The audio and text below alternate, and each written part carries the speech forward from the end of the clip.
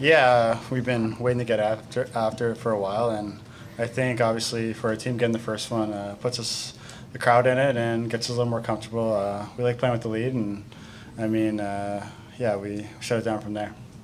Front left, Mike. Matthew, just how good was Bob tonight? And you know, everybody all week has been talking about his preparation, his work ethic, and all he does to prepare for these games, and for him to be off a week like all of you, but not let that affect his sharpness at all. How impressive was it? Yeah, he's just been unreal. His preparation, like you said, is incredible. You know, his work ethic, his character, like everything you want in a teammate, especially a goalie. He is everything.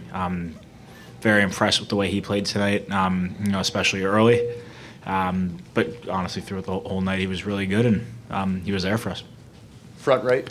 Matthew, Tim Reynolds with the AP. This franchise, ancient history is what it is, but this franchise has never led a final before, never led a finals game by more than one goal before tonight. It's just one, but how good does it feel compared to what you guys were fighting last year? I mean, yeah, like you said, it's just one. Obviously, really wanted to take care of the first one, especially on home ice, and now just looking forward to game two. But I guess it feels good. Always feels good to win, but we've got a lot of things to clean up and to get better at. You know, they played well.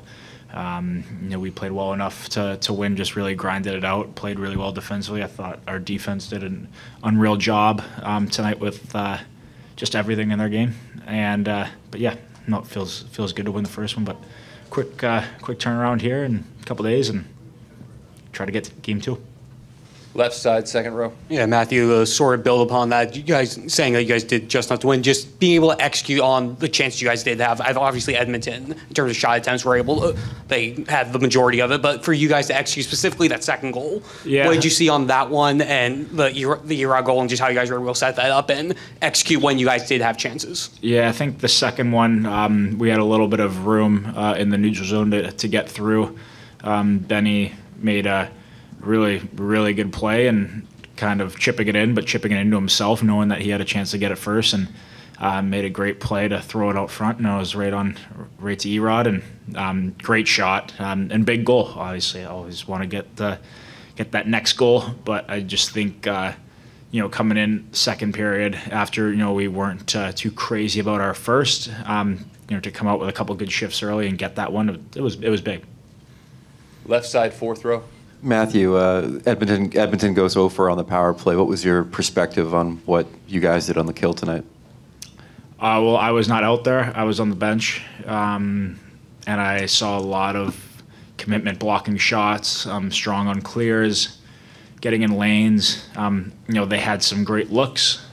Bob made some great saves, and yeah, no, they had good power plays and we had good penalty kills. Like that's sometimes just how it is. Even though they, you know, they didn't capitalize on it. I think our guys deserve a lot of credit for that. But you know, they made some good plays. But I think, you know, a lot of desperation from us, and it was really good to see. And really proud of the PK and those players. They did a great job for us. Front left, George. Hey Carter. Hey Matthew.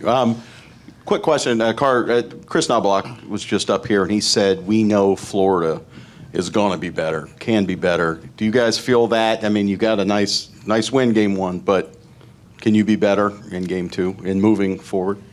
Yeah, I think definitely we can be better. There's always things we can improve on, and I think after a week, I mean, we'll take a win any way we can get it, but yeah, obviously they kind of outshot us, had a lot more chances than us, and we shut it down, played good defensively, but yeah, there's lots of things that we can improve on. We're kind of getting to know our opponent after the first game and feeling them out, and it's just nice to get the win after the first game.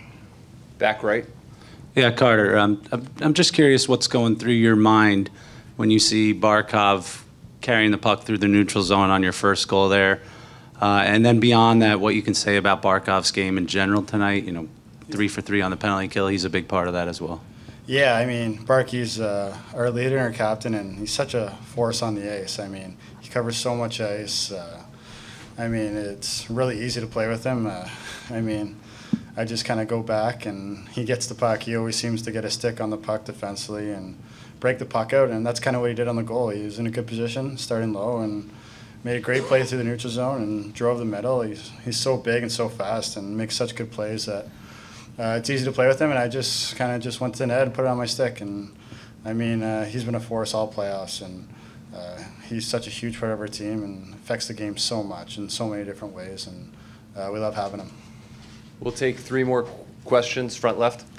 For Chucky, just speaking on your line mate, Sam Bennett, tonight, looked like he was flying out there. An excellent game from where we were sitting. Just wanted to get your thoughts on how he played tonight. Yeah, thought he played really well. Thought he was skating really well. Thought he was physical when he needed to be. Just all in all, I think his greatest asset as a player is he's so hard to play against. I have been lucky enough not to have to play against him a ton. So, but I know just playing with him, he's strong on pucks. He was good on draws tonight. It seemed like when he's skating like that through the neutral zone, he's a force, and his back checks were good, and didn't spend too much time in the D zone a lot because of him. So thought he played great tonight, and definitely a bright spot for our team. Left side, second row. Matthew, we just heard Carter give a lot of credit to Barkov on his goal, but what is it about Carter that allows him to come up big in these situations over and over again? Yeah, I just think a lot of it is reading the game very well. You got to be in the right positions. You have to think the game very well. He does all that, and then has the skill and the shot to one of the few guys in the league that, I know it wasn't a crazy shot on the goal, but he's one of the few guys in the league that can score from distance and score from places that just the rest of us can't score from. So very talented player, very smart. Plays really well, has great chemistry with those guys, and I thought their line, as much as they're responsible defensively, obviously comes up with a huge goal, but can make a ton of great plays, all 3 of them. So I thought they were all awesome tonight. One more question, front right. Carter, this one's for you. It seems like compared to this point where you were last year, you guys were very much able to kind of weather the challenges from what the times the Oilers were kind of pinning you in your own end, and you guys just looked like you belonged a little bit more. I mean, what's your confidence level in the team now compared to what it was last year? I think last year going into it, I mean, we had a lot of confidence, and I think we kind of ran out of gas last year, and a lot of guys, it was their first time going that far, and I mean, we were kind of still learning, I think, and I think last year we did a lot of learning, and this year too, and I think we kind of know what it takes this year, and we were so close last year. We were 3 wins away, and I mean, we know how challenging it is, the ups and downs of playoffs and the grind of it, and I think that kind of makes us more equipped this year for our team. It gives me more confidence for sure. Brad Ralph and maybe even Jake Maurice for the Florida Everblades three-peat. They won the Kelly Cup for 3rd straight times. My kid's been in pro hockey 2 years. He has 2 rings. Possibly unbearable it's going to be at my house. But congratulations. I think they tied it late and won in overtime, and they had to fight their way into the playoffs this year. I don't care what league you're in or what level you're at. If you're going to win a championship 3 straight years, that's darn impressive. But well done, lads. We'll start with questions. Right side, second row, Jamison. Coach, so many times in these playoffs, Bob has kind of grown accustomed to maybe facing 6, 7 shots in a period. How impressed were you with how he adapted to a new style of game here in Game 1? I think that's the game that over time most goaltenders are used to, the higher volume, more consistency, and there certainly was that through the first 2. But that's truly the advantage for us of having a guy that's seen it all at this point in his career. He's had quiet times, he's had very, very busy nights, and he's clearly capable of operating at a high level in both. Right side, front row.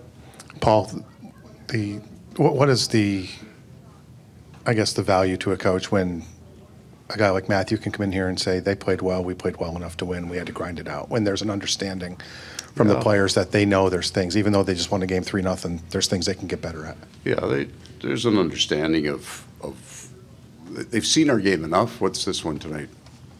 100, right? I think we banged out 103 last year. They've had an opportunity to see us play well, things that we're good at. So we've got lots of room to improve, which is the positive for us tonight. Left side, second row. Yeah, Paul, you mentioned obviously wanting to stay out of the box, but 3 for 3 on the penalty kill. What did you see from the group, and specifically Kevin Stenlin, and just the value that he has brought in the PK and being able to have him go toe-to-toe with McDavid, et cetera, and be able to do what he did? They've been consistent. Like, those killers have been consistent in my game. And then there's nights where you will say that the driver of it is the players, but tonight the driver of it was Sergei. So, but that's all part of it, right? There's rarely are you going to play a team with a power play like that. I think the other one close to it probably coming in would have been Tampa, right? Those elite shooters that you're not getting through that penalty kill without your goaltender at some point having to be the difference. Left side, front row. Front row, left, yeah. Work with me. I'm turning trying. into a pumpkin at midnight here, people, so get them in quick. Me too. There you go. Late. Sergei Bobrovsky, was that as big a game you've seen him play in the 2 years here? And I know you've said that when Bob's not, you can feel if it's going to be a good night for Bob just like early on, and it seemed like that first shift. No, because he ripped one off serving the pizza on the first one, right? Cracked it with his head. Then he was dialed, maybe, I don't know. So this is all contextual. You know, in the environment of the Stanley Cup Finals, that was an elite game for sure. I think the game in Dallas was the one that we gave up 15 rush chances in about the first 4 minutes, and he stopped all of them. So that was his special game. Right side, fourth row. I think it was Carter Verhaeghe who said you guys like playing with the lead. That may sound obvious, but what is it about your team that makes them so comfortable in a game like that where that team pushes the way they did? Yeah, so I liked our third period. That's the piece, and I liked the entire chunk of it. I'm not saying I liked it because we dominated. That's not the context that we're in. We have a 2-goal lead, and it would be run about probably legitimately 205. Then he's coming out of the net at 220, so 205 is 6-on-5, and the shots are 7-6. I liked our third, and I liked our third period in Game 6 against the Rangers. Kind of the same situation that we played. I think that's important to be able to do that, especially sometimes in these games, in the tight games. And I think it took us a while to. I don't know, loosen up isn't the right word, but sometimes if the team that scores first early doesn't have the advantage, because it releases the other team's down, now you start going, right? The pressure is broken a little bit, and so we score early, but we're not in control of the game, so there's that tension. I think it took us a little while to work through that. We'll take 2 more for Coach, front left. Paul, on that point, those first 2 periods, we're not used to seeing the shot volume against you the way it was. Like, what was going on there, and just how much better can you get? I mean, you get the victory. That's got to be great and confidence building. Well, we're going to find out how much better we can get if we play our game. And again, so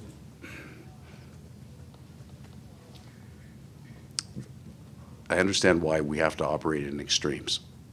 Right, so the idea though, but if we just play our game, we win 7-0.